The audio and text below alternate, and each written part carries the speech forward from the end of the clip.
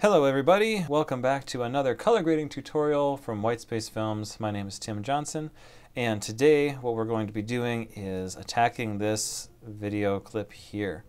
I'll play it for you. It's a slow motion clip of the maid of honor at this wedding that I shot, reading part of her speech coming up. Could be kind of a neat little bit of B-roll to put over her actual speech, or kind of mix in with the rest of their story.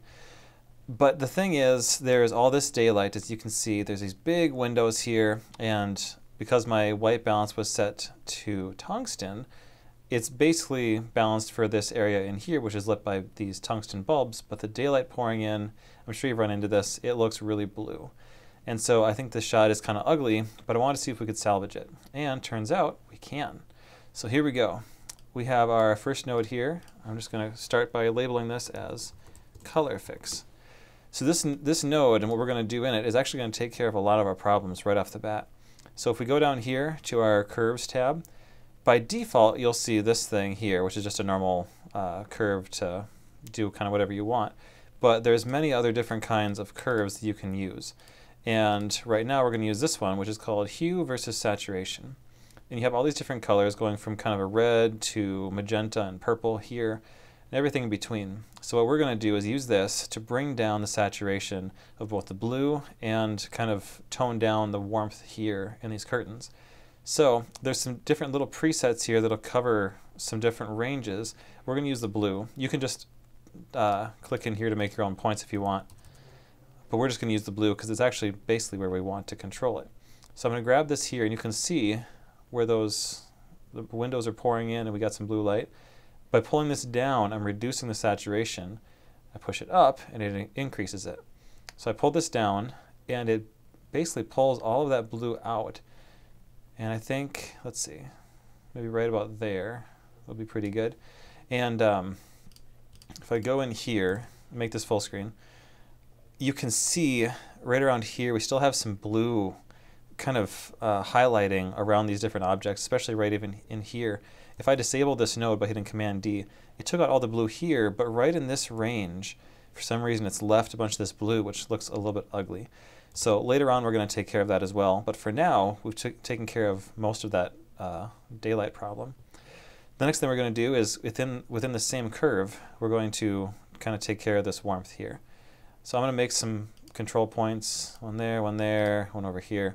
And I'm just going to take this and kind of wiggle it around, pull down the saturation, and get it, maybe I'll leave a little bit of warmth in there just to make it look like it's, you know, a nice little warm incandescent bulb. So right there is pretty good. So if we disable this node and bring it back, you see we've already cleaned up the image a lot. It isn't quite black and white. If I was to take this here, saturation, and just bring it down to 0, you'll see that it looks like black and white. It's way different. If I reset this, you see we still have some color in the image. So we're actually doing pretty good. So now the next thing we're going to do is add a serial node by hitting Option or Alt S, and we're going to call this Vig for Vignette. That's what I like to call it. We're going to go over here to our power windows, make a circular one, and actually we're going to kind of stretch this out like this to kind of center it on her. We're going to soften it. Whoops. We're going to soften it a ton like that. I'm going to click off of that so we can just see her without that thing in the way. So we're going to be affecting the area inside that mask. We're going to go down to our primary wheels, take it, and just kind of drag the highlights up. And it's blowing out those chairs back there, but for now that's okay. What we're worried about, I'm going to hit Option F to bring this up and make it a little bit bigger. We're going to make this brighter, bring up maybe the midtones a bit because that's where her skin and her clothes are a lot. And we'll bring down the shadows here, give a little bit of contrast to her. So she's looking pretty good, but as we mentioned before, all these chairs now look totally blown out, which looks not that great. So we'll change this. Within the same node, we change what we're modifying from primary wheels to log. And now we can very much more specifically adjust shadows, midtones, and highlights. And if you look at this graph right here, this is from the Davinci Resolve manual. This is a comparison of what's covered by shadows, midtones, and highlights and what's covered by the primary wheels. And you see in the primary wheels, there's way more overlap. The highlights affect like 100% of the pure white things, tapering down to basically 0% of the shadows. But it still covers stuff throughout like the whole range of the image, just to varying degrees. looking at the log adjustments, they're much more specific as to where they cover. They don't overlap very much. So if we come back here to our Davinci Resolve window, you can see if I'm in the log tab here, so not primary wheels but log, I can go to the highlights here and click and drag down here, and I'm still just affecting the things within the power window that I drew earlier. I click and drag this down, and you can see it's pulling down those highlights that I had pushed up before in my primaries wheel window. So I use the log to pull that back down and get this detail back. So I've brightened her up, and I've still gotten the detail back here.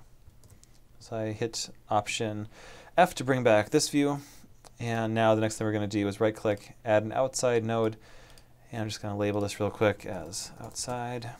And so now I'm just going to affect the things outside of the power window that I drew earlier. So what I want to do is go back to primary wheels, click, I'm going to bring down the midtones a little bit, the highlights a little bit to bring some more focus to her, and the shadows just a little bit to give it some more contrast.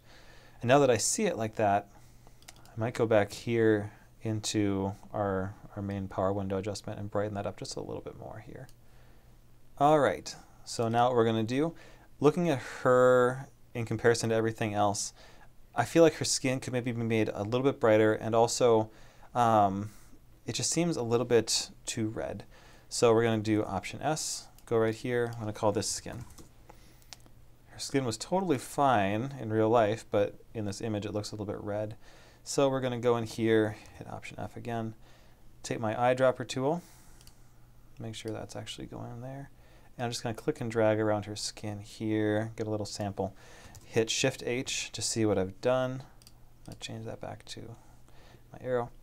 All right, so now I just kind of make some adjustments here, maybe adjust the width a little bit. Nope, I want to make sure we have her skin completely. There we go. Luminance, I know that her shirt is a little bit brighter, so we're going to pull that back a little bit. Saturation, we're going to remove some of the lower saturation things a little bit. All right, let's see.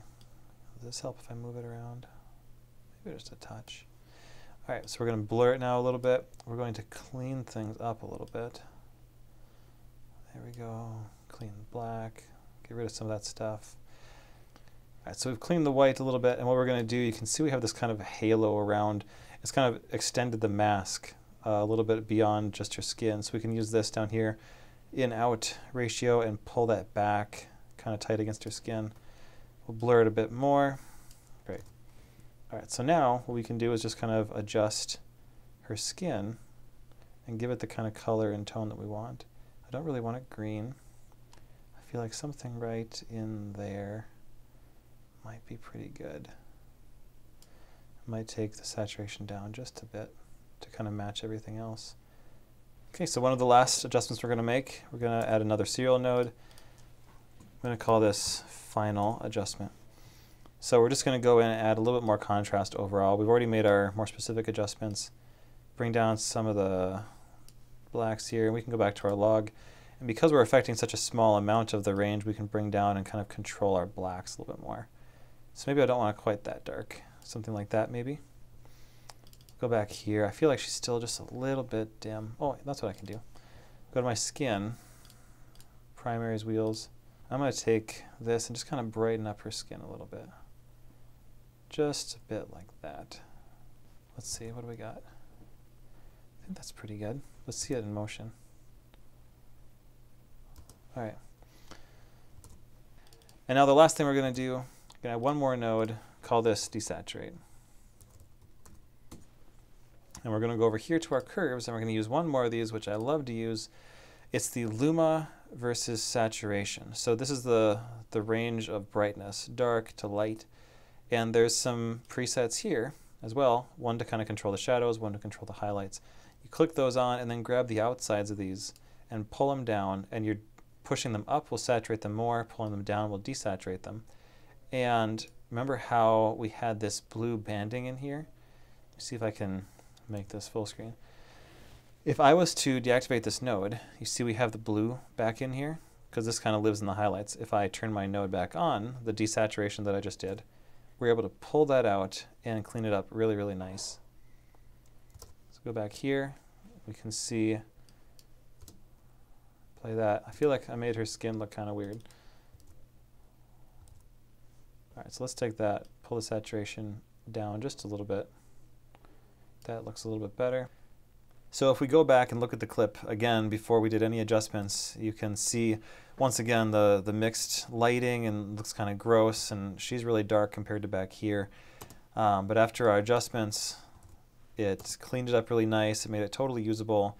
And what's great is it doesn't just feel like a black and white shot. You still have color like in her shirt and in her face and the walls. It's less gross. So I feel really comfortable where this shot ended up. I would totally feel free using this shot in a wedding video, and actually I probably will. And what's great is talking through all these adjustments took a little while, but when I first did this adjustment it took about 5 minutes. So it wouldn't be that hard to kind of copy the idea or even this exact grade. If I right click here and hit grab still, I can take this look and apply it to any other shot and have all these different nodes be there. And it's just a really quick way to do it. Or if I want, I can go in here and hit display node graph. I right click on there and I can see this whole node structure in here, and I could just click and drag. You know, I just want this piece of it. You know, I might not want the vignette, but maybe I want the color adjustment. I can click and drag that in to anywhere in my node structure and have it be applied. So it's really easy to copy this to other shots if you wanted to. So it doesn't have to be this long, kind of cumbersome process of grading one shot and making that one right. You can actually move fairly quickly and do a bunch of different shots. So that's all I got for you. I hope you learned something useful and that you enjoyed the tutorial, and I will see you back next time.